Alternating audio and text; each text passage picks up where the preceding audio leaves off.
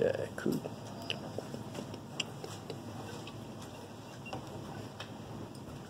Oop, maybe got some better. Yeah, the school's doing all this refillable ink markers that suck. So I'm going to buy my own markers.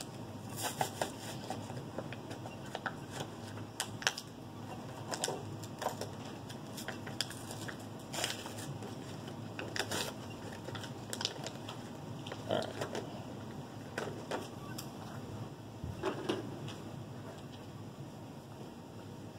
So let me see. Yeah, this is that one shirt I want to get. What's the Pythagorean theorem? Who remembers that? Oh shit! Somebody's slapping themselves. Square. You got a nice A, B. You always want to make sure that C is the what? Who remembers it all? Hypotenuse. Hypotenuse. The one across from the largest angle is the largest side because it opens the most. So here's a really cool visual. I've drawn this way too big. Let me draw a small one here. Here's a really cool kind of visual proof, sort of. Not really proof, but a way to remember it.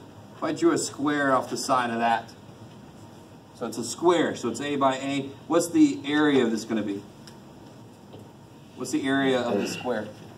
A squared. A squared, right? Length times width. So if I do another one for B, what's the area of this square here? B squared, right? B by B. You guys with me? I guess what I'm going to do here now, I'm going to say, all right, what if I draw a square off of the side? Just pretend like it's a square. This is C squared. The area of that square plus the area of that square is the area of that square. There's a really cool video on YouTube with, like, water. He fills this thing up with water, and if he turns it, these two fill up perfectly with the amount of water that's in the other one. I know the way I say water, by the way. Sometimes I say H2O so my students can pay attention. Do you understand what I'm saying? So if you fill this with water and you turn this thing around, it's all contained. That just flows into the other ones perfectly. So that area equals the other areas. Because it's Pythagorean. Pythagorean theorem. This is one visualization. One of the Roosevelts, one of our presidents, one of his favorite hobbies was to prove the Pythagorean theorem in different ways. And he did like 53 proofs. There's about 1,000 proofs of the freaking thing. There's all different ways to prove it. Yeah.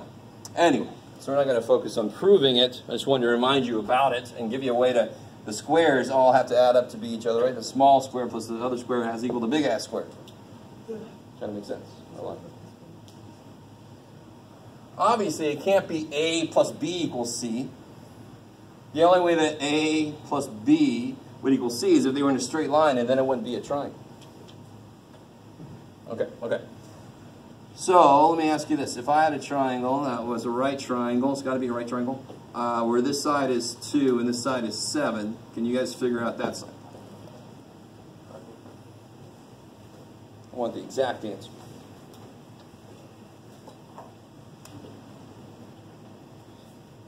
An exact answer normally means you don't use a calculator. Calculators give you approximations. They suck. They're not as good as us. We're better than them. What is the Pythagorean theorem again? A squared plus B squared. Like we just said, the square of the A plus the square of the B equals the square of the C. Thinking about that picture, the squares you could draw off the sides, their areas have to be equal. What's the C side in this one? What's the C side? Oh, the C side. No. What's the C side? Which one? Is it 2? Is it 7? No, it's something we don't know. Yeah. All right. Okay, good. So how do you use this formula then? What goes in for A and B? It doesn't really matter which is which. What goes in for A? What goes in for B? 2 squared plus... Yeah, 2 goes in for A, sure. 7 goes in for B. And I don't know what C is. That cannot be difficult. It's just identifying the things and throwing them in the formula that relates them all. I like it. So there are formulas that relate things, sides or areas or whatever. Formulas that relate things. And all I got to do is figure out where to put the information I know to figure out the information I don't know. That's how a lot of math is applied.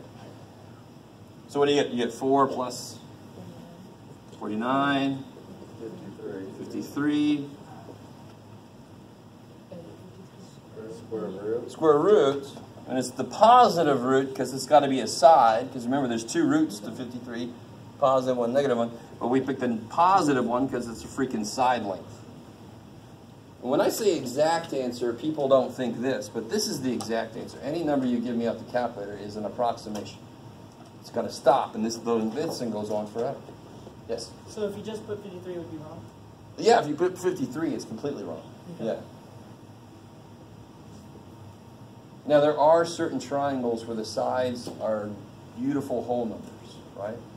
Most of them are going to be kind of gross square roots like this. Most of them, because there are a bunch of squares in this equation, so of course they're going to come out gross. But does somebody know a triangle where the sides are nice, a right triangle where the sides are nice whole numbers? Anybody know? 4 and 5? 3, 4, 5. Let's prove that one. So there's a 3, 4, 5 triangle. Not surprised it's called a Pythagorean triple. And sure enough, what's 3 squared? 9 plus 4 squared, 16. 9 plus 16 is 25, which is 5 squared. That doesn't happen very often. There's another one, 5, 12, 13.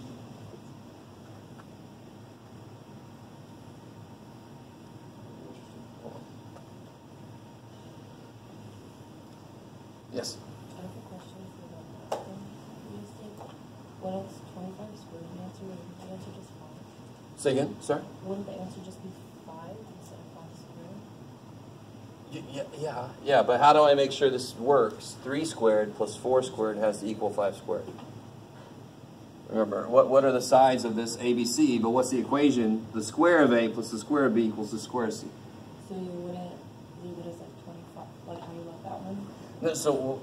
So here I'm not solving for anything, right? I know the sides are 3, 4, 5. Just to show that it works, I plug it in. 3 squared plus 4 squared equals 5 squared. That's to check it. Is that true? Yes. Check. Oh, okay. I'm not solving for a side. Here I'm solving for a side. I better give the side answer, not the square of the side, as the answer. Okay, I like it. I like it. Very often on like an SAT or something, they'll have a triangle problem, but it's based on one of these. So you shouldn't have to use the whole formula. You should just be able to, like if I told you there's a right triangle where this is 6 and this is 8, and somebody tell me what that side is. Look at that one. Look at that one. 6 instead of 3, 8 instead of 4, so 10. It's twice as big as a 3, 4, 5 triangle. You can just use a multiple to get it up there. Poop. All right. So obviously this section is in this chapter because it deals with square roots. That's the whole point of this chapter. I like it. Now here's an application of Pythagorean theorem you don't immediately think of, but it's to find the distance between 2 points. Distance between 2 points. Can you guys take a minute, graph these 2 points for me? Yeah, sure. 1, negative 4. And let's see, 3, 6.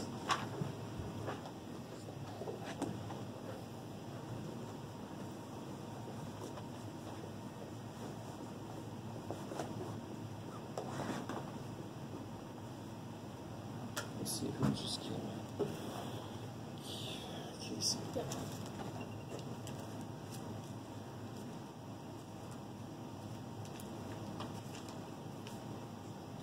Oh, the test grade was adjusted a little bit, so if you could write the correct one up there for me. I didn't have time to do that. That's the actual grade.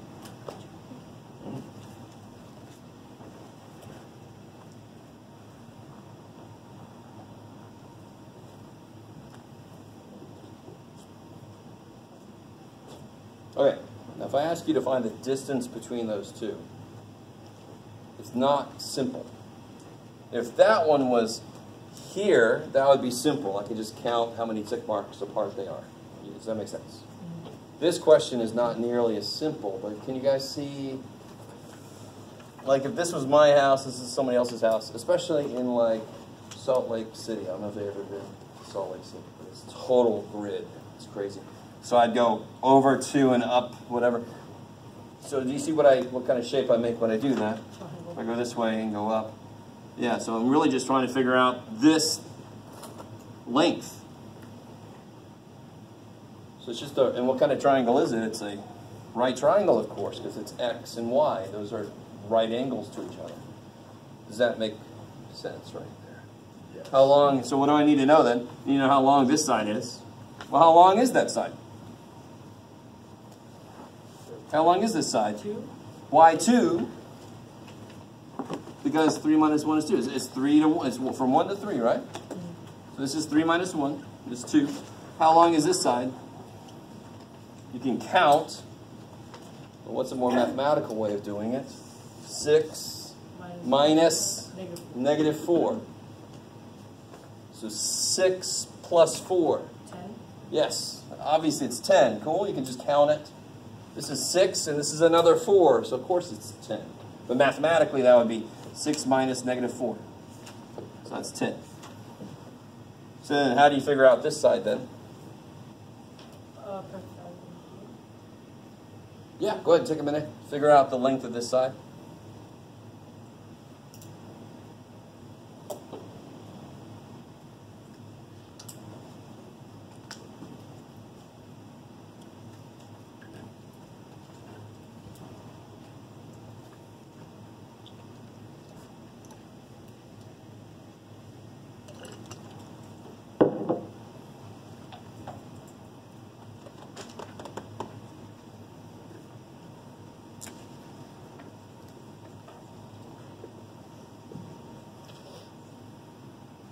I'm going to call this D instead of C. Why? For D for distance. So it would be 2 square plus 10 square equals D squared. You got 104. So square root of that. Oh, you guys are going to love this next step. Square root of 53. Remember the answer we got earlier? 53 is a prime number. There's no, oh well, I can't do anything with this. 104 I could do something with. Yeah, what goes into 104 that's important for square root? 4. 4. Square root of 104 is 4 times, it's one more 4 than 100, so it's 25 4s make 100, so that's 26 4s. Make 104, because it's one more 4. So I get 2 rad 26 is the distance between those 2 points.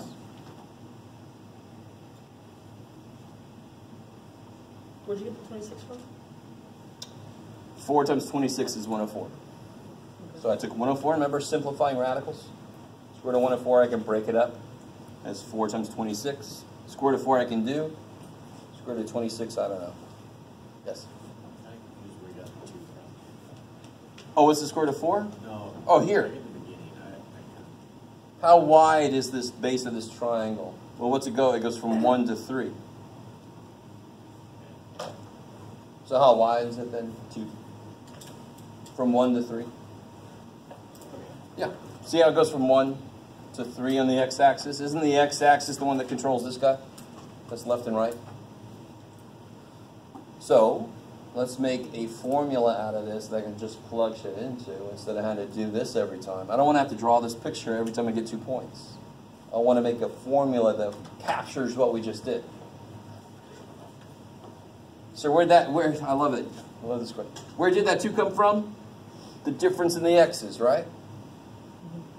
How would I find the slope between these? This kind of feels like a slope. It would be x2 minus x1, right? Under y2 minus y1. You guys remember that? So how did I find the 2? It was x2 minus x1. So if they just give me x1, y1, and x2, y2, they just give me 2 points. And they ask me to find the distance between them. Let's create the formula that I can just plug shit into and get the answer. Right? Doesn't that sound nice? That's what math does. It says, why do I want to do all this shit every single time? Let's just make one thing that captures the answer to this. It sounds beautiful. Why did you use the multiples of 4 and 26? Because that's the only pair that has a number I can actually do something with. All right? There's no other number that goes into 1 and 4 that I can take the square root of. You can try it. How do I know that? Because it's 2 times 2 times 2 times 13. That's what it is, right? If you want to break it all the way down. But me, I just say, what goes into 104 that I can do the square root of? Well, 4 goes in, right? And then 26 I can't do shit with. That's that skill we should have going in. Yes? What was your reasoning for just knowing that 4 goes into that? 4 goes into 100. Mm-hmm. So 4 definitely goes into 104. It's just 4 more. Okay. Yeah. Quick little side note, like if I had to reduce 60 over 96, right? How far apart are those? 36. 36. So what goes into both of them, if anything, has to be things that go into 36. 6. Like 6. I don't know if you guys, or even maybe 12. Right? That goes into 36. You guys? Why is that? Because start counting in terms of 6, 12, 18. How far apart are they? 6. How far apart are these? 12. I mean, so if two numbers are a certain distance apart, the only thing that could possibly go into both of those is something that goes into that distance between them. That's kind of interesting. It's a really useful thing to use when I'm trying to reduce some big-ass ugly fraction. All right, that sort of happened here. Okay. Well, I don't know if you guys remember the rule. 4 goes into what kind of number? Any number where the last 2 digits are divisible by 4. That's the rule for 4. We talked about that earlier in the semester, I think. All right. So here's the full blown. This is x2 minus x1. Is that cool? That's how we figured out this is 2, was the difference in the x's. That's how wide that thing is. So, of course, this is going to be...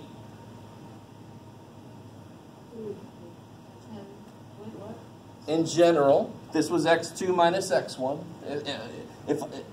Was there anything I did that was special because I gave us a special point? No. I would do the same thing I did here every time. So what math says is I should be able to capture the idea with the formula. That's what formulas are. So I have to do all this work every time. Math goes, let me just do that work once. With ugly things, sure, x2, x1, x1, xy1, x2, y2. So what's this? What's this then? Why is it 10? Because it was the difference in the... Yes, cool. Just like slope idea, right? Slope is all about how far over, how far up. Distance is all about the length of this side, the length of that side. They feel very similar. So then what would Pythagorean theorem say? It would say this side is this side squared plus this side squared. That's exactly what we did. So if you really want to get technical, then the true formula for distance between 2 points involves some big-ass square root. That's the distance formula. Hopefully that looks familiar to somebody. That is the distance formula between 2 points.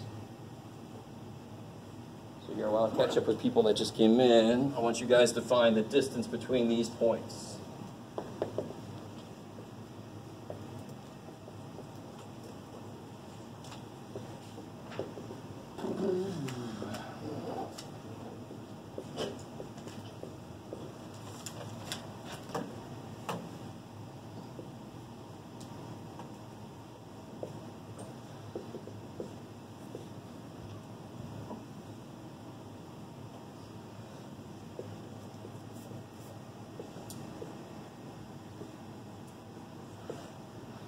Isn't that the same thing as what you first wrote, a squared plus b squared?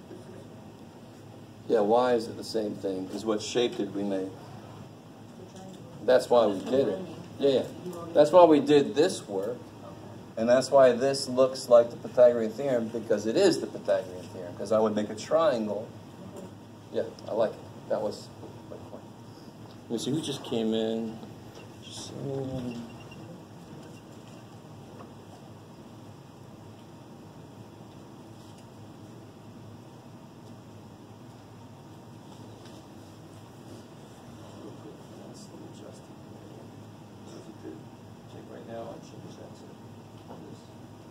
be on there. The other direction. Good.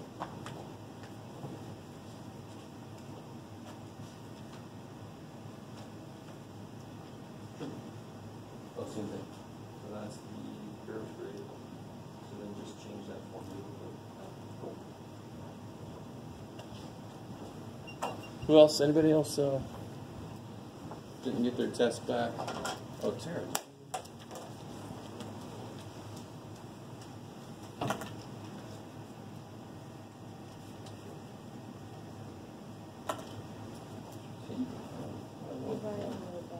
Huh? Oh, okay. I've got to get over there and get it. I haven't done that yet. Caesar.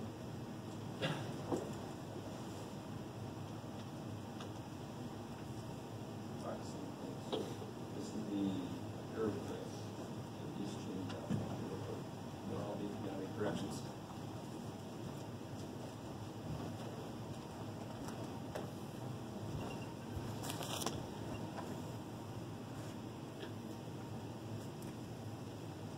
Okay. Normally for these problems, I'm going to ask you to give me the answer in radical form. In the homework, they might ask you a few times, because it makes sense. With some physical problems, if they tell you this thing is located here, this thing is located, how far apart are they?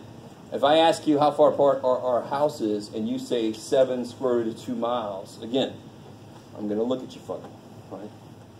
If I said that, you might be like, let's tone that down. I'm talking to humans right now, Jeff. So the distance,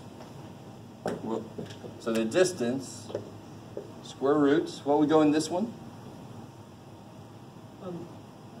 Doesn't really matter which way you go. Negative 3. Sure. Negative 3 minus 1 squared. If you went the other way, isn't it going to be the same thing? It's going to be 1 minus negative 3. It's going to be 4 squared root of 16. Either way you do it, you're going to get a 16 here. So it really doesn't matter which way you put those. Plus, if I want to do this way, 5 minus negative 2 squared. So you get the square root of Negative 4. squared is 16, plus 7 squared is Yeah. 49. Is the square root of 65. 65. 65 is 5 times 13. It ain't going nowhere, so it just stays there. Cool. But you have to look at it real quick and see if you can simplify it at all. This one won't. Done. Now, if you want to put it on human mode, you put that in the calculator. Can somebody tell me it's going to be a little bit more than... What's the square root of 65? It should be a little bit more than... What's the square root of 64? 8. So square root of 65 is a little more than 8. I like it. And what about this one? You guys, this one's really nice. They give you intercepts. That's really kind of nice because each of these are just going to have one number in them. That's kind of nice, right? A 0 just kind of gets out the way.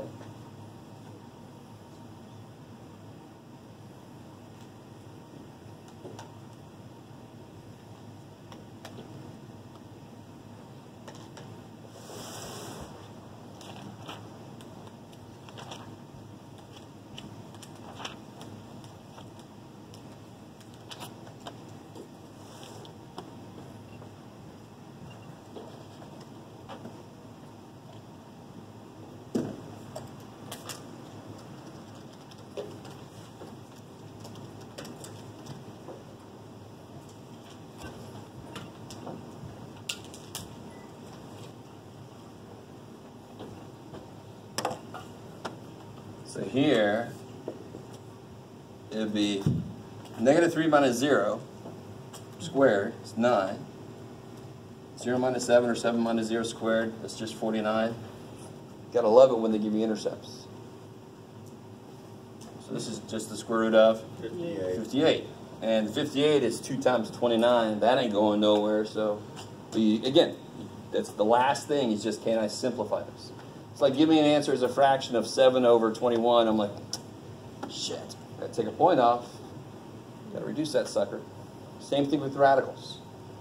If it came out to be square root of 104 and you stop there, you're going to lose a point. You're supposed to take it one more step. Got to reduce that sucker. Yes? So how do we know when to reduce it? If it works.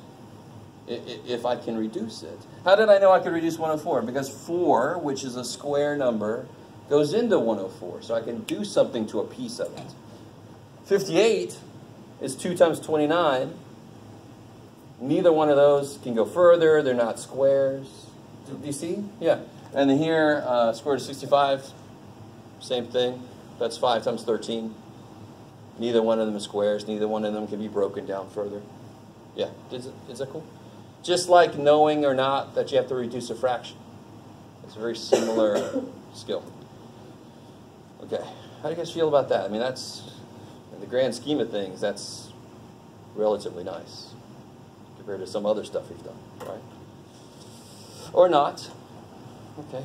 You guys, I'm definitely not going to try to read your emotions today because you're all a little bummed out. That's all right. As always, when you get a test back and the grade is a different number than you wanted it to be, are you being realistic? Are you doing everything you're supposed to be doing? Are you turning in homework but it's not really yours? Do you understand what I'm saying? Are you going to see tutors? Should you be? Are you coming to see me in my office? I'm in here right before the class starts. Some of you guys do come, and it seems to help. Right? If you're tired of listening to me talk, go to tutors, right? Get some other perspective. If you're not doing any of that stuff, do not be surprised when you fail. I mean, it takes a little bit of work on your part. I'm working my ass off. I need you guys to do the same if you want to pass. Whatever, Jeff. All right. One last thing in that section, and this is kind of a silly, quick thing. Let me see if you guys can figure this out. See the idea of a midpoint? Say I want to know the middle. Let's say if I just have two numbers. Let me start off here because people seem to not remember how to do it. Just two numbers, not 2 points. I want to know the middle number between the two numbers. So what's the middle number between 5 and 11? What's in between 5 and 11? Perfectly in between. 8. What's the quick, exact way to do this? Some of you guys are like, let me think now. 7 is not, it's too far away from, no, there's a mathematical way to get the answer very quickly. What number is the middle of all the other numbers? You take the average. I know what you're talking about, like the middle number. But in terms of value, would be the average. So what's the average of these two? 5 plus 11 is 16 divided by 2? 8. So it'll work. So, because I could give you, like, what about here? What's the middle of 6.17 and 9.003? Yeah, have fun just trying to, let me see, what can you do this? No, so what do? You add them together and divide by 2. It's crazy. So add them together and divide by 2. 15.173, 7.5815. Is that right? I'm okay if it's not. It's early. It's okay. Nobody's trying. Okay. You guys like, sounds good, Jeff. Whatever you say, Jeff.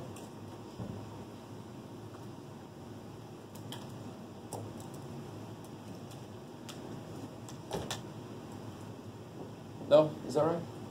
7.5. That's correct? Okay, I like that. 5.865? Yeah. So close. Okay.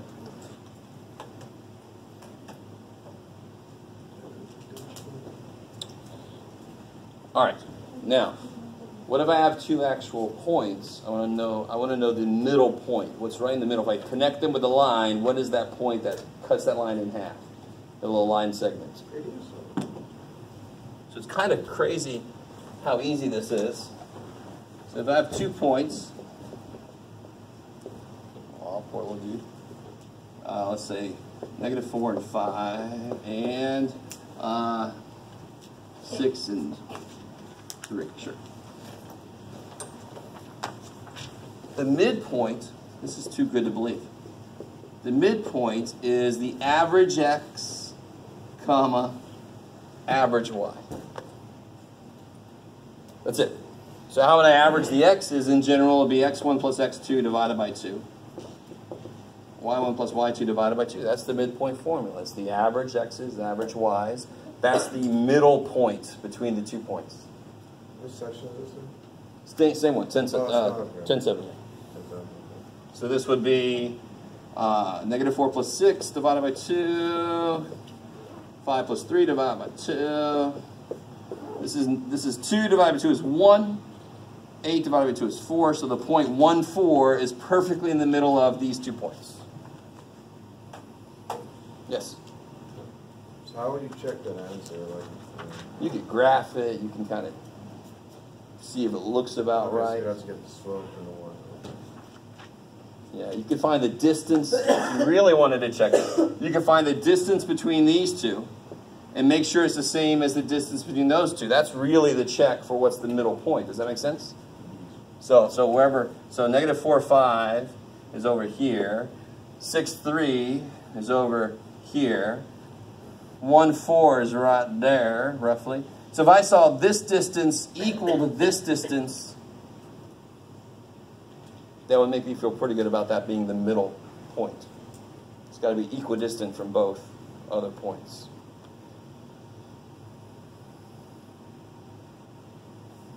Now, additionally, it's got to be on that line. Oh, man. Oh, man. You guys are already happy about everything today. Let me see if I can blow your minds a little bit. How many points are there that are equidistant from those 2 points? You understand what I mean by that? The same distance from each point. There's the midpoint, you know, like right there, roughly, right? Same distance. But then there's every point on this line. This point is the same distance from those points. This point is the same distance from those points. There's a line that runs right down the middle of them, and that's all the points that are the same distance away. It's just not the midpoint, because it's not the one where you go straight across to, right? It's got to be on that line. I don't know. You guys kind of get that idea? It's a nifty idea. If you don't get this idea, you're fine. I was just pushing it a little bit, yes? It'll always kind of be diagonalish, or is it just a line? It's got to be that, yeah, it's got to be that line that goes perfectly through this, and that's equidistant from both of those. Mm-hmm. Yeah. So if you knew this guy's slope, this would be the negative reciprocal slope. It's perfectly perpendicular. If you don't quite get that, all right. I'm just trying, for the people that do, it's a nifty idea. Okay. So any questions on that? It's Pythagorean theorem. An immediate use for Pythagorean theorem was the distance formula. And this little dude is just a little thing they threw in there, the midpoint. Its formula is really nice and easy. You got to know them all. Okay. So I'm gonna show you like a preparatory video. They have a whole series in this with this video. Yeah. So on the test you'd say find the midpoint or Yes. find the distance? Totally. Okay. More than likely, I'll give you 2 points. And I'll say find the distance between the two. Find the midpoint of the two, right? Just to play around with those points as much as you can. Okay. I like it. I'm also going to have some triangle problems. Use the Pythagorean theorem correctly. This poor little dude got tired.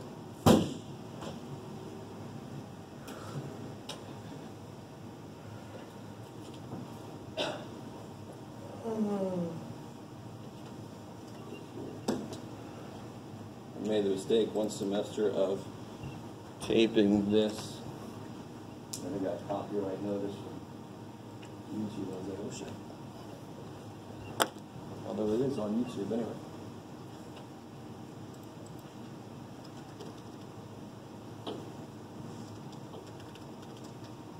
See if I have it under here.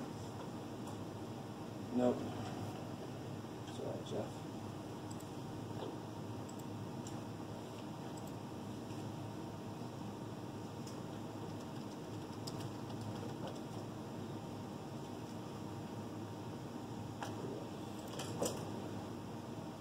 If you write anything on your computer, you need to get Grammarly. I write pretty much all day. Let's say. That's kind of loud. All right, guys. It's not a very long video. Can somebody turn off one of those lights? Thanks, man. I know it's. Are we already on? We're already on dim, really? There we go. That's better dim. Thank you. So we're about to get into complex numbers, which are imaginary numbers and real numbers put together. People often think imaginary numbers, they think that that name is correct. The name's stupid. When they first came up with negative numbers, like this guy's going to talk about it a little bit, people didn't believe they existed, negative numbers. And nowadays, you would look like somebody like that, like they belong with the flat earthers. If you're a flat earther, by the way, you're in the right place, college. Hopefully you'll catch up. You guys kind of with me. So, and this, I love this. This finally gives you a little bit of a taste of what they really are. They're not imaginary at all. They're not art. So let me just show you this video. Is this introduction to 10.8? Yes. Okay. There you go. Here we go. And we're given the function f of x is equal to x squared plus 1. We can graph our function and get a nice parabola. Now, let's say we want to figure out where the equation equals 0. We want to find the roots. On our plot, this should be where the function crosses the x-axis. As we can see, our